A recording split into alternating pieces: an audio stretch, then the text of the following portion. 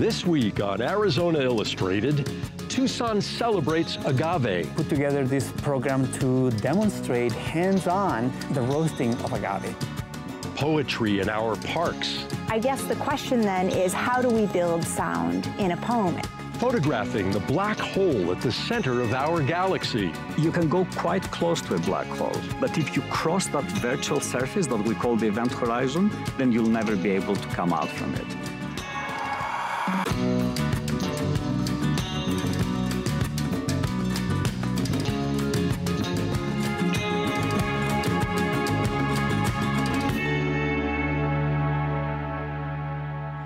Hello and welcome to an all-new episode of Arizona Illustrated. I'm Tom McNamara.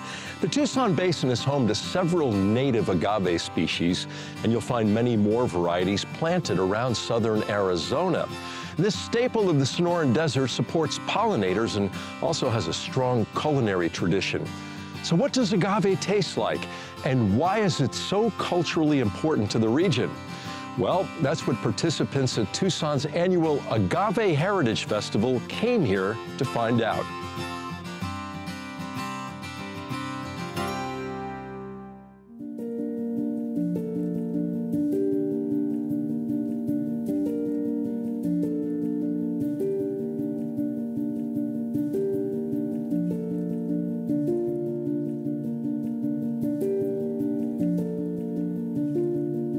This thing has been burning for 5 hours, but we don't want to let it cool down. We want to keep that heat as much as possible, so we're just going to get ready to cut a couple of this in half. Nice. There's a lot of things to keep in mind. Tucson's annual Agave Heritage Festival celebrates the ecology, culture, and culinary traditions of the agave century plant. A lot of our O'odham people or O'odham youth don't know our traditional ways, but this moment, we're reviving it, we're living it, we're breathing it, we're living in this process.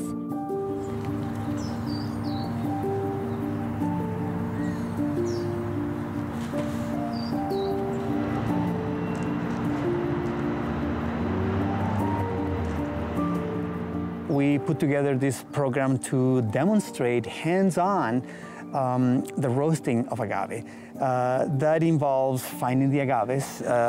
Some of them, we grew them here at the Mission Garden. Some of them are in people's backyards. Some of them were in the neighborhood near the Mission Garden, where we had to ask permission, of course.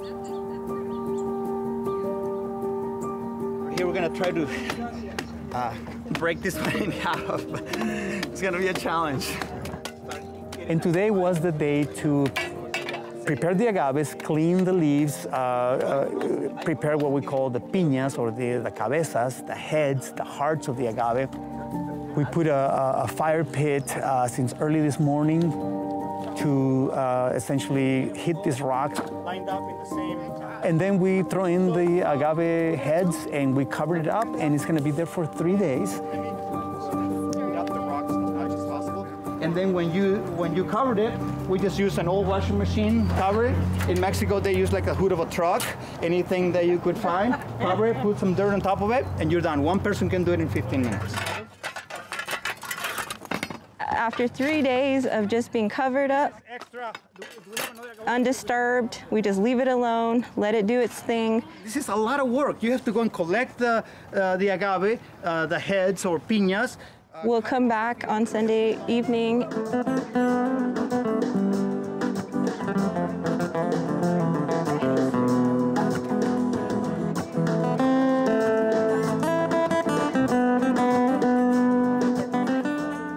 Clear the dirt off.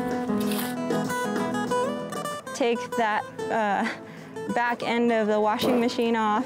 In a little bit, you should be able to smell it. Take the leaves out. Take the rocks out, and our hearts should be a beautiful brown roasted piece of food. And then we're going to get them out and we're going to see what happens. We're going to taste them and eat them. You're going to chew on it and suck on it and spit out the fibers. You do not swallow the fibers. It's like sugar cane, just like that.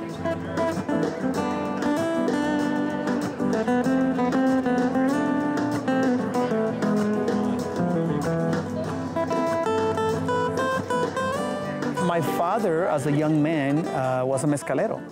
He was making mezcal bacanora, to sell in the town in a place called Babiácora, Sonora. He talked all the time about how mezcal was made. And every once in a while, he would bring chunks of roasted agave. And it's basically like candy. It's a morsel. It's something that any kid would just, devour because it's just good stuff. I feel fortunate that to me, this is a flavor of my childhood. Agave experts and enthusiasts traveled to Tucson to participate in events happening across the city. Tequila is just one type of mezcal. It's a mezcal industrialized with one type of plant, one type of yeast, and one industrialized process. The first one was a pineapple-based tepache, pretty traditional with cinnamon and clove, and I used agave syrup instead of cane sugar as the sweetener. They're catching water and collecting microbes that ferment in the leaf bases as that water trickles down the leaves. So you actually have a plant that's a fermentation microbe collector. Don't think of agaves just as a plant. We have a very intimate relationship with our landscape through food and with the external landscape, but also with our internal landscape. Sometimes they cannot be explained, the flavors, the aromas. They are rather felt, deeply felt. You cannot know a product only after you have tried it many, many different times. And people, when I ask them, what does mezcal taste like? They say all the time, maguey. Maguey is a common name that we use in Mexico for the agave plant. You cannot put into grammar what a specific kind of acidic flavor or lactic flavor tastes like to really understand and make the beverage. You really have to feel it in your body. In our language, in Tohono O'odham language, Tucson means black base. There's black rocks at the bottom of a mountain, so that's how it got its name. I'm learning my language in this process, how we call things by our language. I'm learning the Spanish version as well, but it just makes me want to walk through this door that I have no ideas. On the other side, I have a sense of it. It's an ancient, ancient room that I'm asking to be led into. This tremendous eagerness to learn, but even though she comes from the reservation and rural area, her upbringing has been in the city, and it's been for me a pleasure to try to get her, to rope her in, to do more. By doing this, I'm bringing it back. I'm breathing a little bit of life into it. And I have a son, so I can pass that on to him. And he may have children in his life, and he can pass that on. Utilizing my time here on Earth for people that aren't even born yet, that's what I hope, is that it keeps going. And I think that's been very satisfying for me and for her to try to combine this knowledge, things that she knows from her grandparents, from her mothers, and she only knew them too from stories, talking in the kitchen table. Agave should be recognized for its survival, its durability, its givingness to humans and animals. And if we keep growing, if we keep talking about it, if we keep being compassionate to our environment and encouraging these plants to grow here and everywhere, we'll have food. We can feed people. I've been explaining one by one. The beauty of the natural world has long been an inspiration to writers and poets. In April of 2022, poet Jodie Hollander teamed up with the National Park Service in Arizona to celebrate National Poetry Month by holding a series of workshops across the state, inviting anyone interested to explore the art form, check out their own environment, even write their own poems.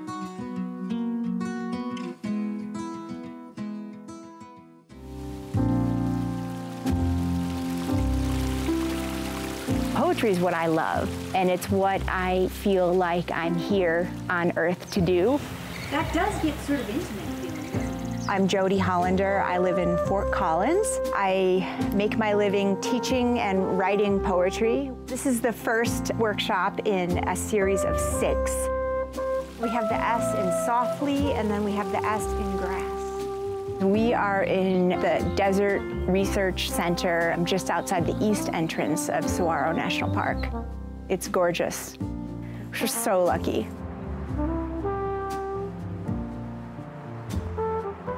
People tend to read poems differently than they would read maybe a piece of fiction.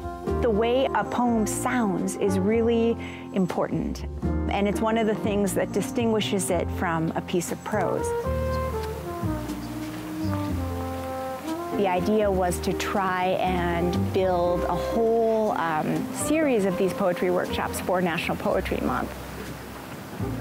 I guess the question then is, how do we build sound in a poem? And there are lots of ways to do this. You can go and learn iambic pentameter, you can learn form, but you could also create a very musical sounding poem using free verse. For example, deep green sea. What sound do you hear? E. It's lovely, isn't it? If you hear deep green sea, our ears like that.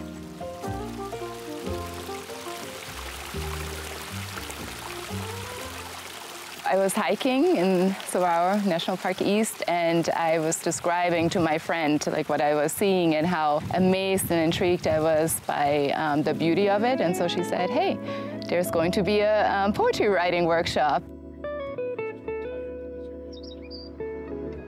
That if I stepped out of my body, I would break into blossom. And there's a micro pause there after the word break.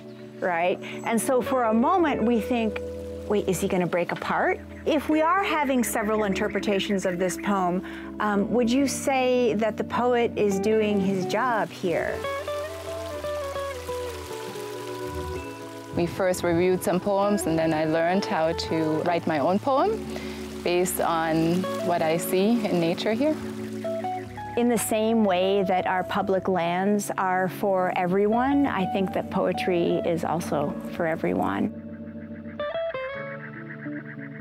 Being in nature tends to bring out sides of us that maybe wouldn't come out otherwise. And for me, poetry is about honesty and it's about truth. And oftentimes we're able to get to those areas of truth when we're out in nature, when we're in an environment that's peaceful or inspiring in some way. In the thunder sky, the ocotillo springs from its death slumber to blossom, to leaf seemingly overnight. Then on to other uses, a barrier to sun and dark, ocotillo's shade held aloft on mesquite pillars as if awaiting its warrior, shield, and lance.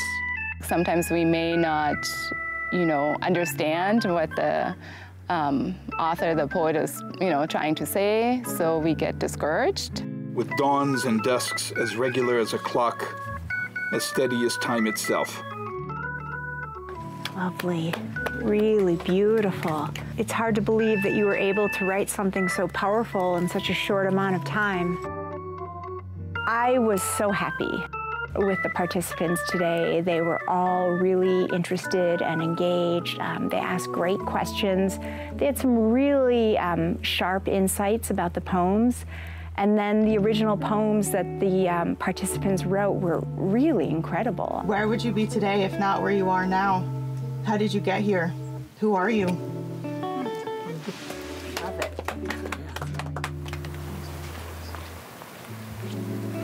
Makes me want to laugh and cry at the same time. Still standing.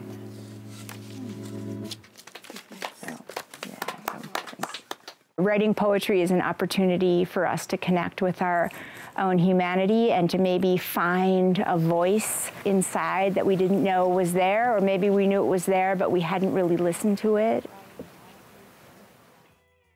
I heard it on NPR. We eyed the tall, gray, lifeless sticks with skepticism. A living fence signals our desert path. Very nice. Very nice.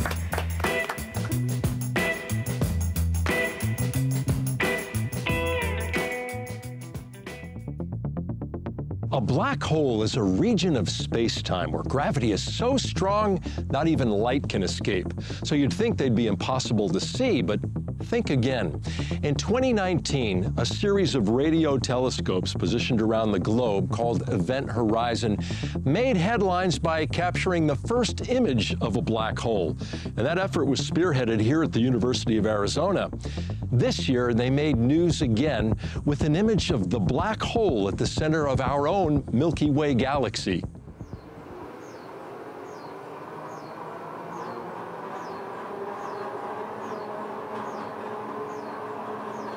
About 20 years ago, when the existence of black holes was just being accepted, a lot of us asked a very simple question. What would it look like if we could take a picture of a black hole? It's not about what you see, but what you don't see. On Wednesday, scientists unveiled the first direct visual evidence of a black hole. In April of 2017, all the dishes in the Event Horizon telescope swiveled, turned, and stared at a galaxy 55 million light years away.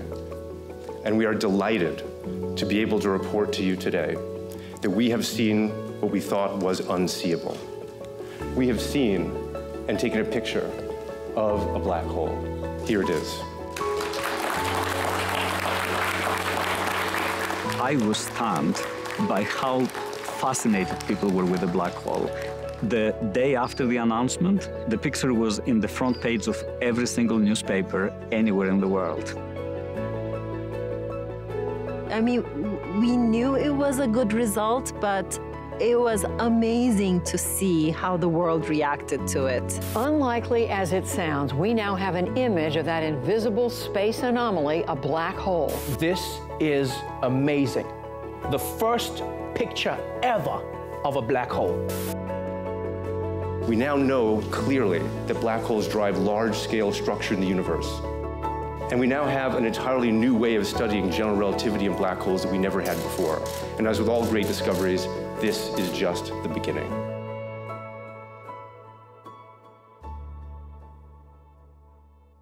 So, of course, our experiment isn't done. Once that initial excitement died down, we went right back to the drawing board and we said, okay, we have more data in our hands from that observing campaign. We have this other black hole. We've been working very hard at it, and hopefully we'll be able to share the results soon. But very much along the lines of what is inferred for M87 and Sagittarius star. A black hole is a warping in space-time that is so strong that not even light can escape from it. And you can go quite close to a black hole, but if you cross that virtual surface that we call the event horizon, then you'll never be able to come out from it. It's a place in the universe where our ideas of how the smallest things work with quantum mechanics and how the largest things work with gravity and Einstein's theory of general relativity get married to one another, like they both play a role in the event horizon of a black hole. That has an impact on the images. This is the point. So when we asked ourselves which are the best black holes to take a picture of, only two of them cross the limit. One of them is the black hole in the center of our galaxy, because it's the closest, and the other is the biggest black hole, and that is the black hole in the center of the M87 galaxy. M87 is so slow that it stays still for us. This is why we started with the M87 galaxy, and we moved later on to the black hole in the center of our own galaxy. It can be a little bit broader. And if you actually zoom in here... The Event Horizon Telescope is an international collaboration. Just by virtue of how we conduct this experiment, we need telescopes all across the globe. In fact, what we really did was get telescopes on different continents to work in unison as if they were one telescope. It is centered here at the University of Arizona. We are the PI institution, and we actually held the first meeting of the Event Horizon here in Tucson. We hosted the meeting. We made possible 3 of the 9 telescopes of the Event Horizon telescope, 2 of them here in Arizona, one on top of Kitt Peak and one on top of Mount Graham, and the telescope in the South Pole.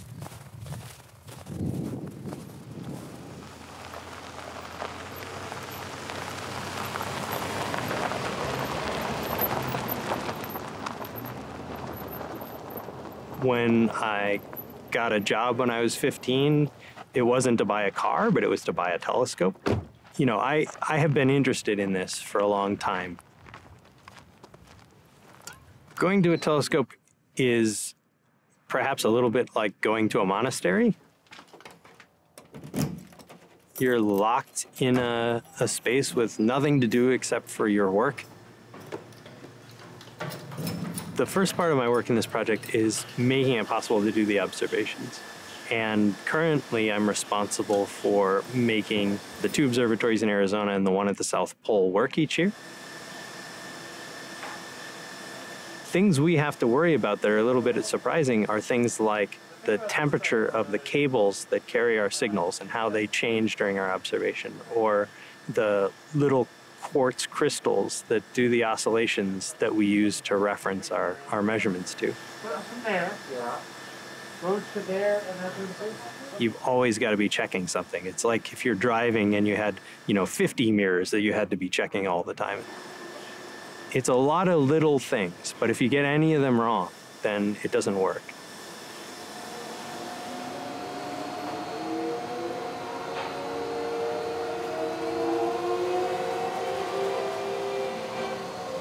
The SMT is a little unusual because when the telescope turns, the building rotates with it. It's gradual enough that you generally don't notice it unless you can see out a window.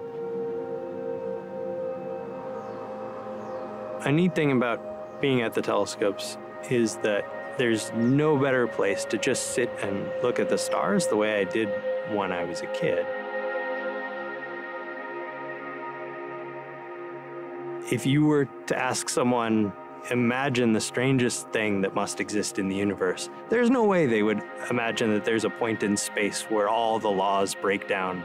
And so determining whether that's a real thing in the universe and proving it, that seems really cool. So I'm really happy to have the chance to be a part of that.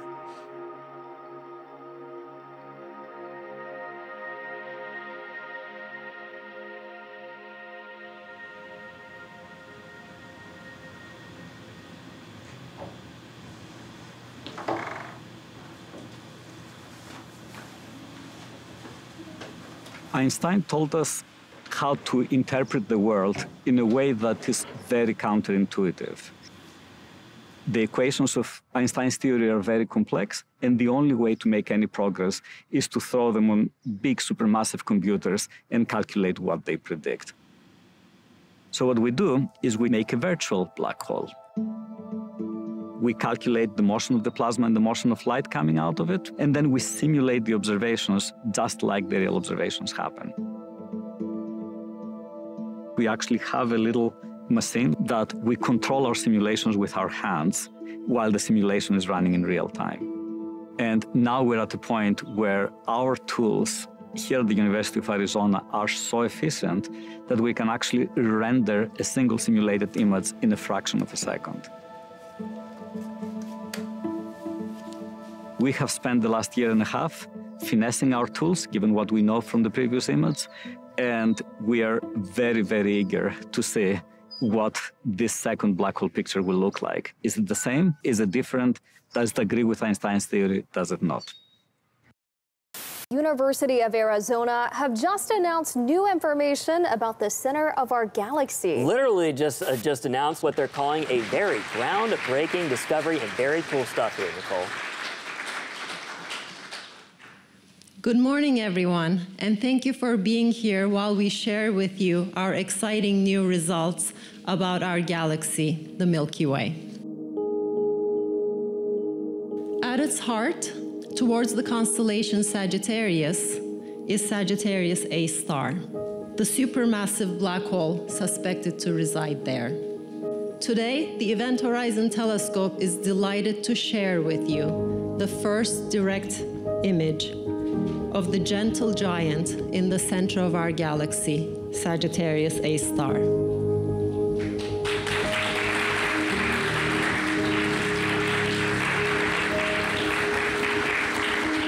There is a reason why we say seeing is believing.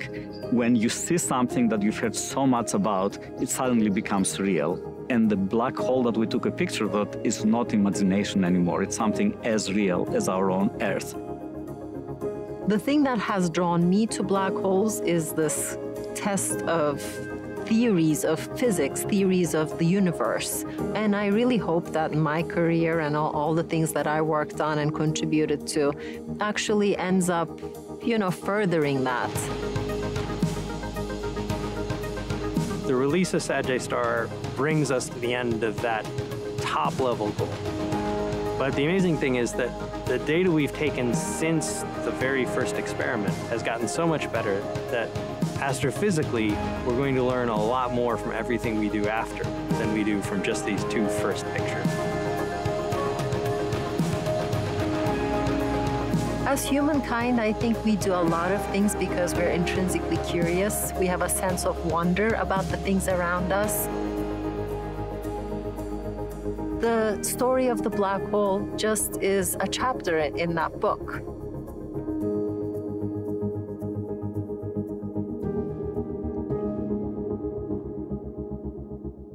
Like you just saw, Southern Arizona is a place where researchers are tackling some of the world's biggest problems and challenges. It's also a place of rich biodiversity that's so small, you may walk right past it and not even notice it. Our producer, David Fenster, came across an unusual site like that while hiking in the Catalina Mountains. Here's the first installment of our ongoing series, Field Notes. It's June, and I'm walking near Summer Haven in the Santa Catalina Mountains. I keep seeing these strange sacks hanging from trees. I assume they're spider webs. In a seemingly unrelated event, I feel something drop onto my head and pull a caterpillar out of my hair. I eventually find one of the low-hanging sacks and take a closer look.